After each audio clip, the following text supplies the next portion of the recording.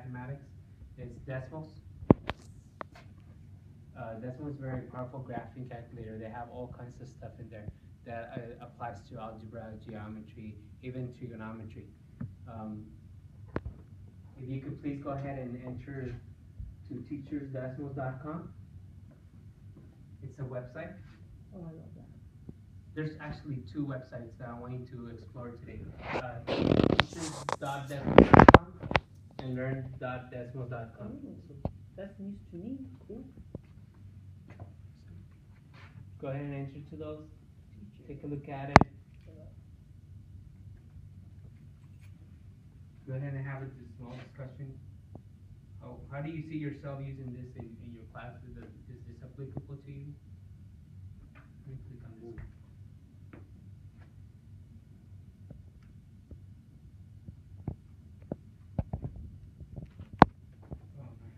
We're having trouble with the website?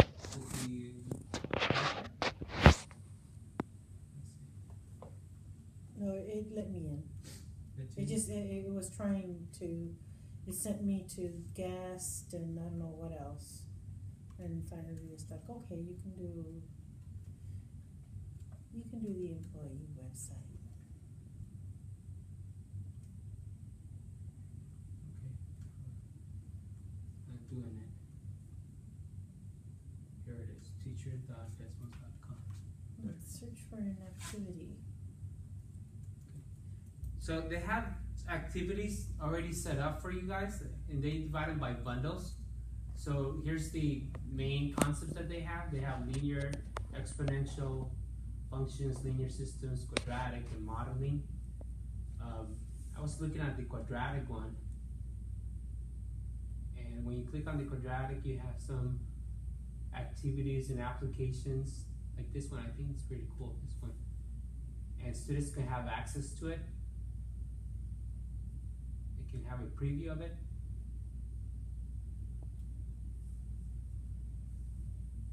So drag the block points to create the best fit line through the blue points.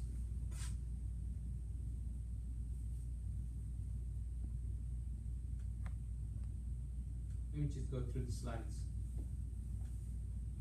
But somehow those points connect to this gentleman throwing a hoop to the basketball court.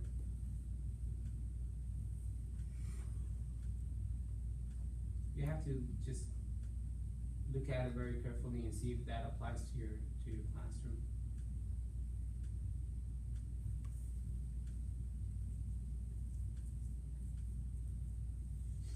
This one is pretty long, 30 slides.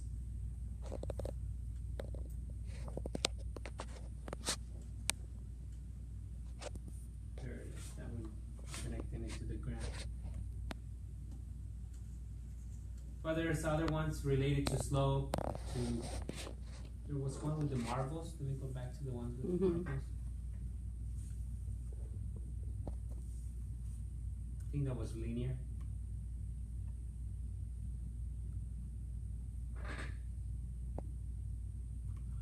Marble slide lines.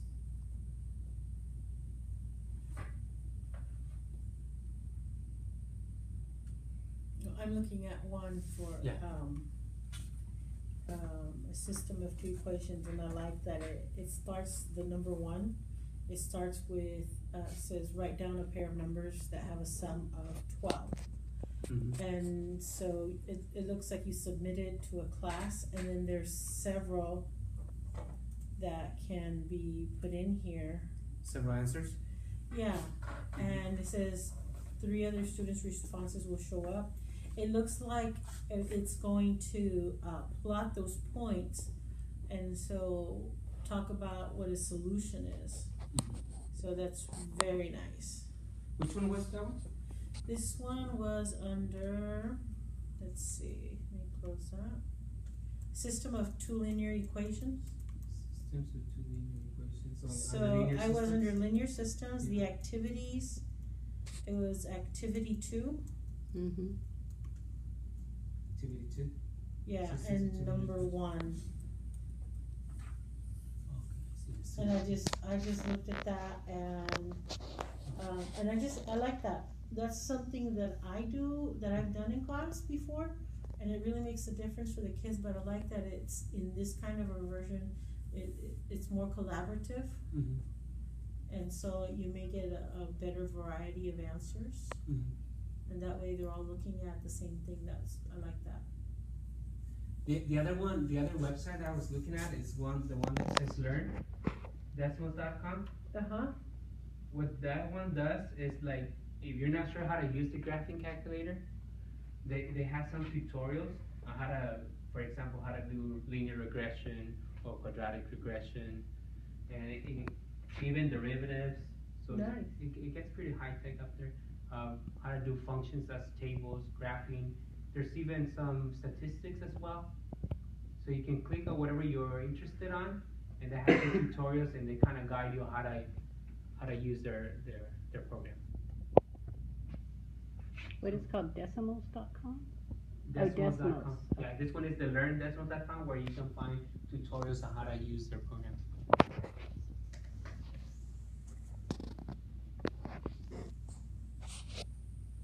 And then what you can do with this is, in the classroom, for example, let's say you're doing transformations, you can give the students a series of functions, and have them explore. What are the differences, or what are the similarities between the functions that you provided them, so that they can by themselves explore the different transformations they are, translations and reflections and stuff like that. So for example, you can work with quadratic functions. You can start it off with x squared.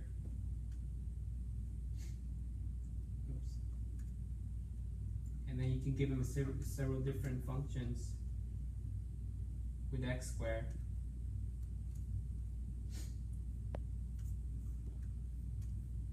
Thinking, could you just have them make up their own?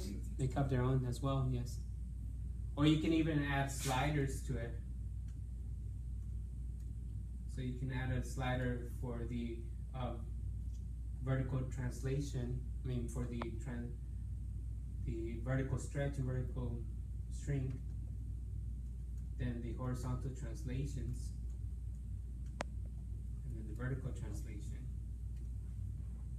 How did you add the sliders?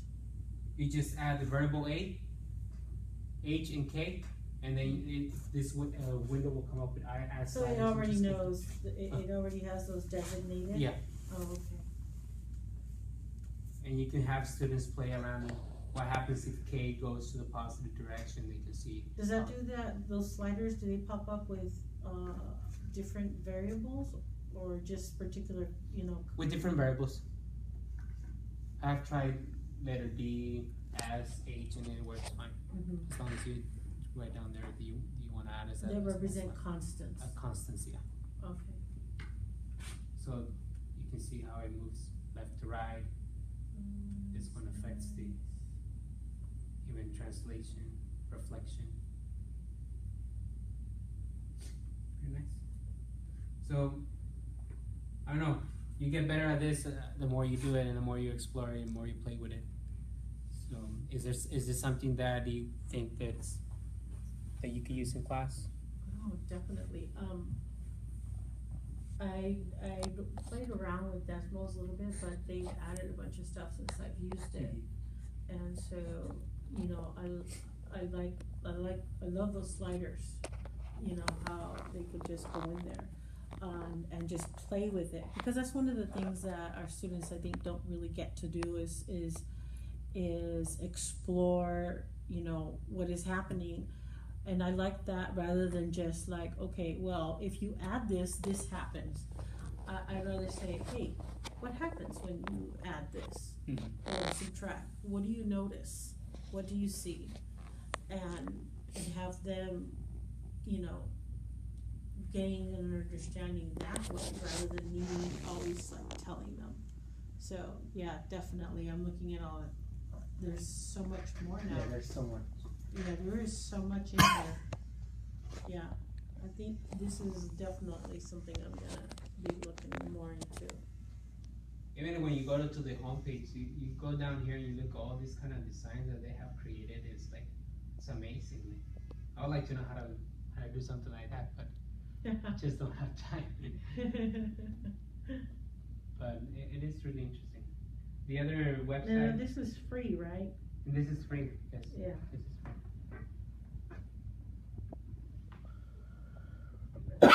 free.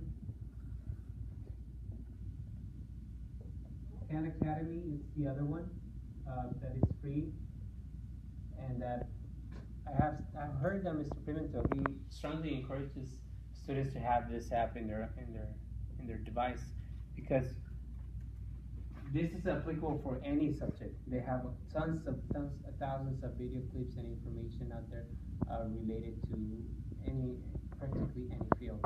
And even engineering, there's some engineering stuff on there.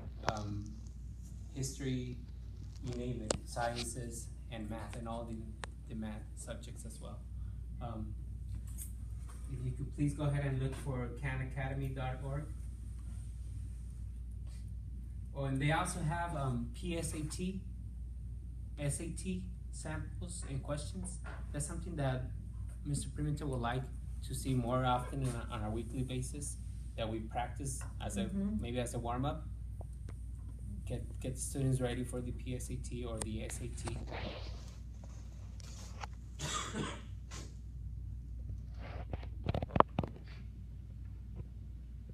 So this is web-based, and it also app-based. It's available as an app as well. And you can create an account. Pretty simple. You just create an account, a username and a password. If you go to subjects, you can see all the subjects that they provide. They have even early math. They have all the grade levels, arithmetic, algebra, geometry, trigonometry, statistics, calculus, differential equations. There's information on sciences, physics, chemistry, biology. On the arts, they have music, art history, grammar, economics. I don't know, they do have history, U.S. history, world history. And the SAT, I think that's really hard for this one. And what they're doing is that when students log into it, they can submit, if they already tried the SAT before, and they already have scores for it, they can submit their scores from College Board to this program, Khan Academy, and it kind of guides them through a study session. So gets them ready on whatever the areas they need to improve and practice on it. Yeah. So it's very, very, very powerful. If they don't have scores, they can take a first diagnosis quiz, kind of tells them where they are, and gets them to practice on those skills that they need to practice on. Let me see if there's some examples.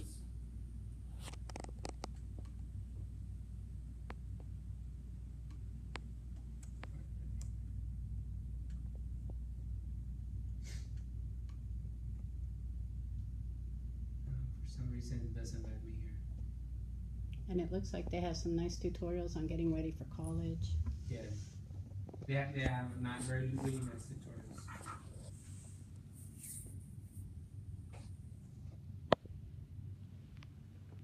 What are you looking for? I was trying to look for examples of ACT questions, Oh. but I think it works better on the app. I like the app. The app, yeah. Do you have access to the app? Yeah. I have it on there already. Can I look at it? Yeah, the app gives you something like this that you can click on it. And for example, solving linear equations and linear inequalities, basic examples.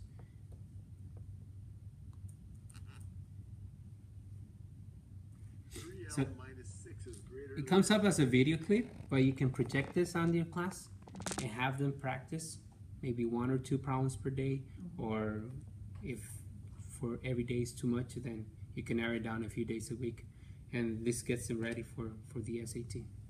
A lot of our students, they don't get ready for the SAT, to be honest. They tend to leave it into the last minute and studied a week before. Teenagers? No. So if we can make this a habit into our classroom, that's a plus. One of the things that. Well, it could be a warm-up, A warm-up, actually. yeah. Just say, Yeah, you warm-up, know, yeah. let's This get on to Khan and do some SAT, you have Yeah. 5 minutes. This is Khan Let's start Academy. by creating your first class. What do you mean? Does that mean my actual class or just my own